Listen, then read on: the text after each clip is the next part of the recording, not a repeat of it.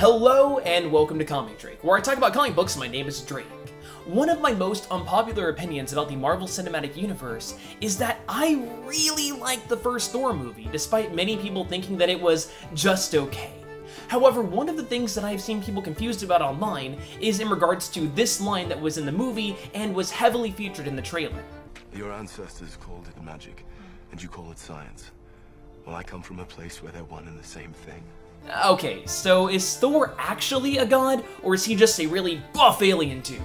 Let's put an end to this debate once and for all.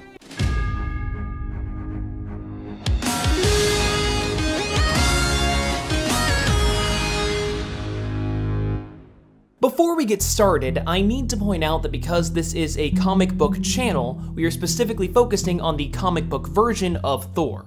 With that out of the way, let's dive in. Thor Odin's son was technically first introduced in Venus number 11 in 1950, but the modern incarnation, and the one that you guys are most likely familiar with, came from Journey into Mystery number 83 in 1962. Thor's creator, Stan Lee, said in an interview with the Washington Post, "I dreamed up Thor years ago because I wanted to create the biggest, most powerful superhero of all, and I figured who can be bigger than a god?" So yes, Thor was originally conceived by Stan Lee to be a literal god, and since then we've seen the introduction of several other earthly gods and demigods, most notably Mr. Cool Story Bro himself, the incredible Hercules. So with the inclusion of multiple other pantheons of gods and the word from Stan Lee himself, this would seem to cement that Thor actually is a god. Case closed, right? Well, this video would be pretty short and boring if that was it, so let's take a look back at my favorite era of comics, the 90s. If you couldn't tell, that was sarcasm, because 90s comics are just really weird and overly edgy sometimes. Anyway, during this time, several classic comic book characters were being retconned and reworked to better fit with the changing taste of comic book fans. This is around the time that Odin's son transitioned in the canon from a god to an alien with advanced technology. This is pretty in line with the final of 3 laws that were created by the British science fiction author Arthur C. Clarke, which states that any sufficiently advanced technology is indistinguishable from magic. In fact, this was made explicitly clear in Thor number 493 in 1995, which states that Thor and the other Asgardians are not gods or supernatural beings, but rather aliens. It also states verbatim that Colonel Nick Fury of S.H.I.E.L.D. had a private discussion with Odin's son and described that their race has technology so advanced that it is indistinguishable from magic, even to them. That last part is pretty strange though, isn't it? Now, Thor isn't dumb, but he's not a genius either. If Asgardian technology is indistinguishable from magic even to the Asgardians themselves, then how could Thor of all people possibly know about it?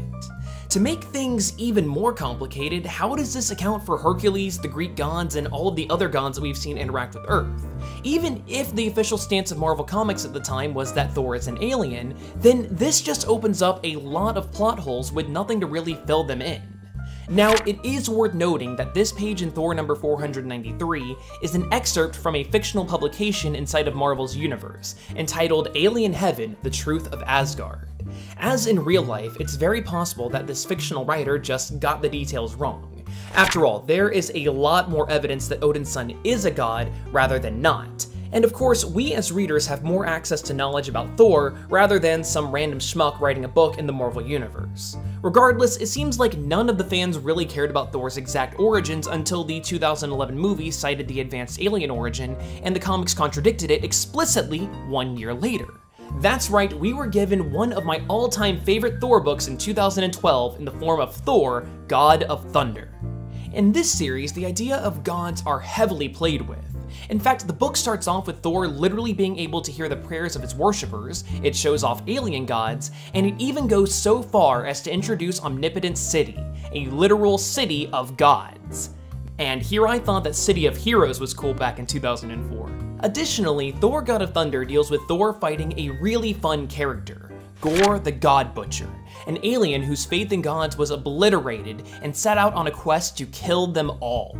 Gorr the God Butcher said some pretty nasty stuff to Odin's son, like so bad that all Nick Fury had to whisper in his ear was Gorr was right, and Thor was no longer worthy of lifting his hammer because this line struck him to the very core. If the gods were just advanced aliens, then wouldn't Gorr have explicitly mentioned that when he was on one of his multiple tirades about how the gods aren't special? Besides, I decided to personally reach out to Jason Aaron, the writer of the Thor comics from 2012 to the time of this recording, and he says that he has always written Thor Odin's son as a literal god. Now, I will admit that the exact qualifications of godhood are a bit vague, considering that Jane Foster, who took up the mantle of Thor after Odin's son was unworthy after the aforementioned whisper by Nick Fury, was able to officially participate in a challenge of gods by a pair of Shi'ar gods. Regardless, that's a topic for another day, because there is one crucial fact that is almost always overlooked when people debate about whether or not Thor is a god or not. You know Odin's son's mother, Freya? Well, that's not his real mother. Yup, this part of Thor's history is extremely overlooked, but his true mother is the elder goddess Gaia. Now, she has a different name in every single pantheon on Earth, or is simply known as Mother Earth, but the Elder Gods are some of the oldest and most powerful beings in the entire Marvel universe. I mean, heck, Omnipotent City, the City of Gods, that was explicitly built by the Elder Gods.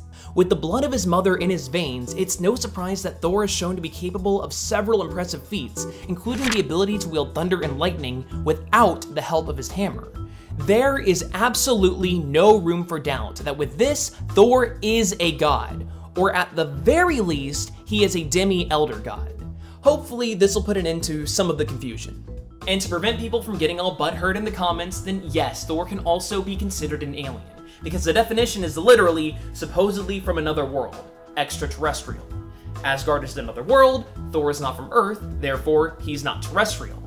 Ergo, Thor is also an alien. But hey, if you like this video, then why not consider subscribing, or even watching another one? I personally want to recommend our video on what makes someone worthy of Thor's hammer Mjolnir in the first place. I had a lot of fun making it, and I think you're gonna love it too. So anyway, hopefully I'll see you next time.